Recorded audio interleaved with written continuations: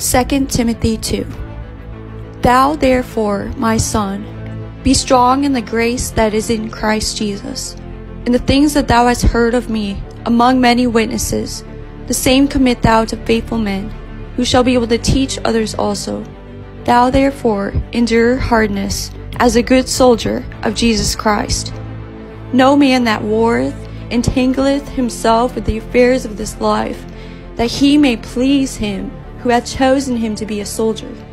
And if a man also strive for masteries, yet is he not crowned, except he strive lawfully. The husbandman that laboureth must be first partaker of the fruits.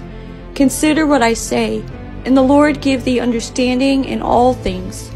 Remember that Jesus Christ of the seed of David was raised from the dead according to my gospel, wherein I suffered trouble, as an evildoer, even unto bonds. But the word of God is not bound. Therefore I endure all things for the elect's sake, that they may also obtain the salvation which is in Christ Jesus with eternal glory. It is a faithful saying, for if we be dead with him, we shall also live with him. If we suffer, we shall also reign with him. If we deny him, he also will deny us. If we believe not, yet he abideth faithful, he cannot deny himself. Of these things put them in remembrance, charging them before the Lord that they strive not about words to no profit, but to the subverting of the hearers. Study to show thyself approved unto God, a workman that needeth not to be ashamed, rightly dividing the word of truth. But shun profane and vain babblings, for they will increase unto more ungodliness.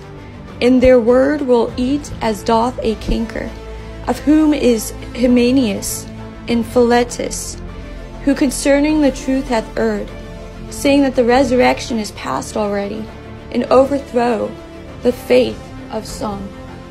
Nevertheless, the foundation of God standeth sure, having this seal, the Lord knoweth them that are his.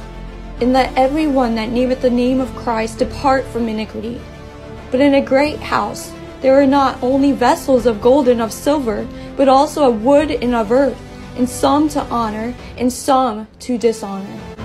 If a man therefore purge himself from these, he shall be a vessel unto honor, sanctified, and meet for the master's use, and prepared unto every good work. Flee also youthful lusts, but follow righteousness, faith, charity, peace, with them that call on the Lord out of a pure heart. But foolish and unlearned questions avoid, knowing that they do gender strifes.